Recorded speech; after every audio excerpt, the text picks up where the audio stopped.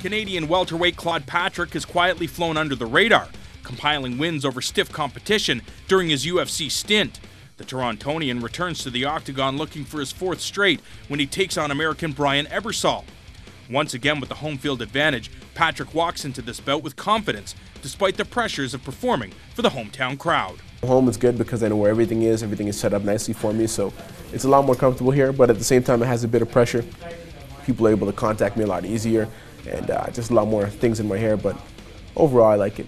Due to injuries and substitutions on the card, both fighters have had to adjust their preparation leading up to this bout.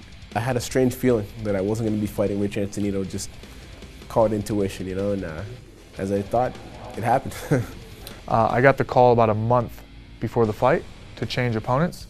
I was over in Thailand just doing striking and some wrestling, so it didn't change anything over there. What changed was me watching video of a different opponent once I got back to Australia to finish my camp. You know, in the end, my weeks are pretty much the same. I do what I'm good at, and then I focus on what I'm not so great at that I think is going to help me to improve on, but that list was made up a while ago. So going into a fight camp, I already know what I want to do and what I want to improve on. The charismatic Ebersole has traveled a long road to finally reach the UFC and feels that his experience will aid him in making a splash in one of the most competitive divisions in the sport. I think a lot of fans have really taken to my story and kind of went, whoa, why has this guy got so many fights? If I got in as a 20-something, maybe I'd have washed out by now, I don't know.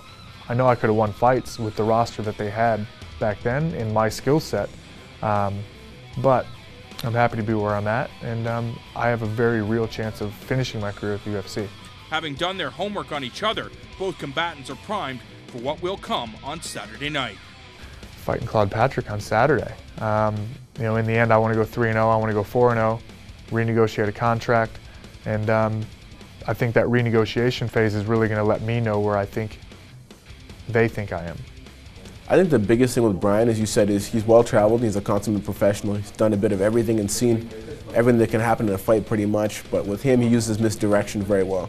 So you're busy looking at his arrow, you're busy looking at his cartwheel kick and everything else, and you don't see you losing the rounds round by round. He knocks you out or he wins a decision. So the key is to stay focused and bring the fight to him, and that's what I'm looking forward to doing. I don't want to spend a lot of time on bottom, you know, and I don't want to take damage. Those are the two ways I see myself losing the fight. If I spend a lot of time on bottom and wasting energy trying to get away and I'm unsuccessful, he's going to wear me down. And obviously, whether I'm taking damage on the feet or on the ground, that's my grill and that's my face we're talking about. And you know, getting punched in the head does slow down your movement. So I can't go taking damage either if I want to give myself a chance to really push and win. As I said, I want to execute exactly what I've trained. A lot of different things in this training camp. I went down to Black Zillion camp in Florida with Authentic Sports Management. Been training a lot with those guys and some different strategies and approaches to fighting, and I think they're going to be very useful for me this fight and going forward in my career. So I want to make tonight the first fight that I implement that.